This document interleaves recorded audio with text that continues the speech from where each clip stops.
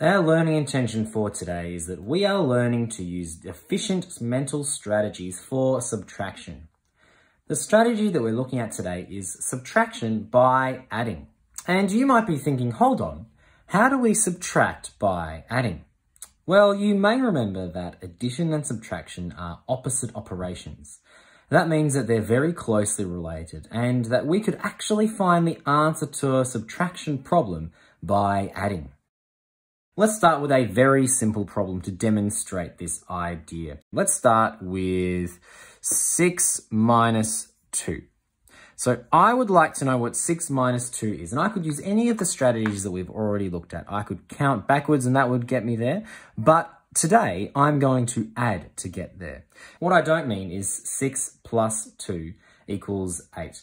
That is not the solution to 6 minus 2. What I mean is that I'm actually finding the difference. So I am finding what I need to add to the smaller value to find the larger value or the value that we started with. So really I'm asking, what do I need to add to 2 to get to 6? I could actually count up for this.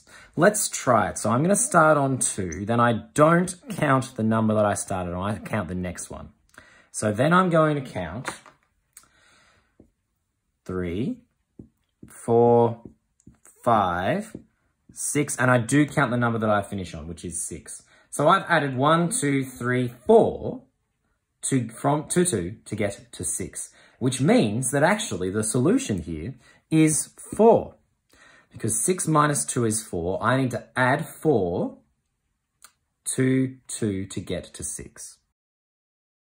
This works for any subtraction problem. If I need to find how many I need to add to the smaller number to get to the bigger number, or to find the difference between the number that I started with and the number that I took away. We can work with bigger numbers, and to do that, to track my thinking, or to show what I'm thinking, I'm going to use a number line. Let's try this problem. Let's try 65 minus 27. Now I could use any number of strategies to solve this one, but for today we're going to use subtraction by adding. I'm finding how much is in between those numbers. Okay, so I want to know the difference between these two. So I'm going to start on 27. I'm going to start on the smaller number here. So here is 27. And then I'm going to work out how many I need to add to get to 65. I'm actually going to mark 65 here so that I don't forget it. So 65 is here. So I want to know how much is in this gap here, what the difference is. And to do that, I'm going to do some jumping. So I'm going to go from 27, I'm going to add 10. So that'll get me to 37. Then I'm going to add another 10 to get to 47. That's 47. Then I'm going to add another 10 to get to 57. And now I could try and add another 10, but that's going to end up with me being more than 65. So I'm going to have some smaller jumps, some jumps of units instead of tens to get to 65. So here we go. We've got 1, 2, 3, 4, 5, 6, 7, 8. So I've got 8 jumps of 1 and I've got 3 jumps of 10. Now 3 jumps of 10, that is 30. Plus the 8 that I've got here is 38. That is the difference. So the solution to my problem here, 65 minus 27, is the difference, how many times I had to jump. So 3 jumps of 10 and 8 jumps of 1. And so that's actually my solution. So the solution to 65 minus 27, the difference between 65 and 27, how far I had to go to get from 27 to 65 is 38. Let's do one more. Let's try this time. 54 minus 31. So I would like to start on 31. So that's here, 31. And I would like to end up on 54, which is here. And I want to know how far I have to jump to get there. Let's start by jumping 10 at a time. So from 31 will take me to 41. Then another jump will take me to 51. Now I can't jump another 10. I could if that'll land me at 61, which is too big for what I'm going for at the moment. I'd have to do some more subtraction, which I could do, but it's actually going to be easier for me just to add things together at the moment. So I'm at 51 now, and now I need to make some smaller jumps to get to 54. So I'm at 51, 52, 53, 54. That is 3 jumps of 1. And I've got here 2 jumps of 10.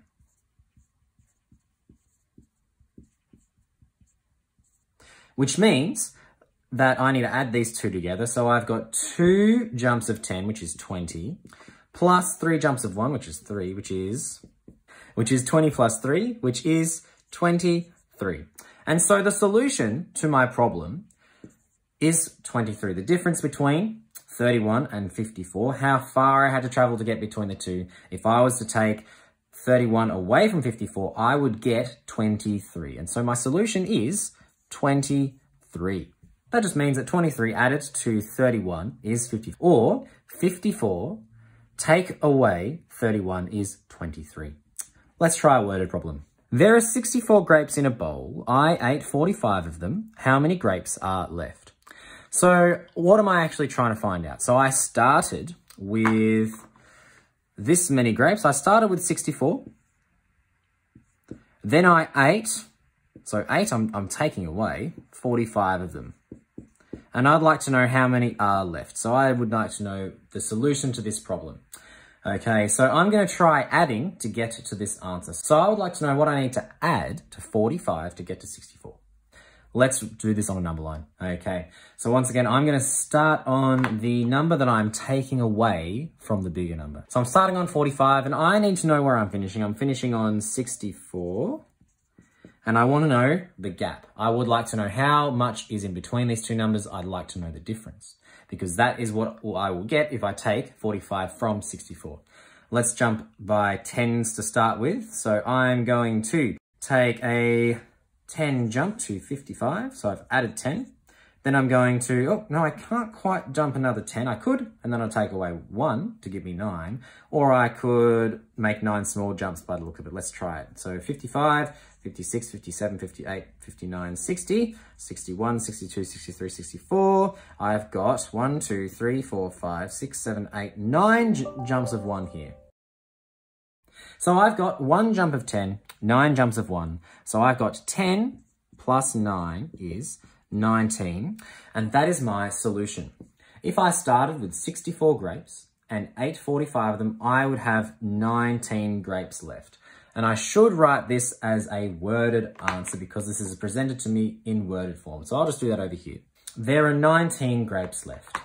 And there we have it. We've looked at another strategy for subtraction, and it's really important that you find a strategy that works for you. We've looked at a number of them now, and we'll look at another one next time. So it's important that we find one that works for us. All of these will work. It's important that you find the best one for you. That may be this one. It may be one of the ones that we've already looked at. It might be the one that we look at next time. But as for now, we have looked at another strategy to help us subtract things mentally.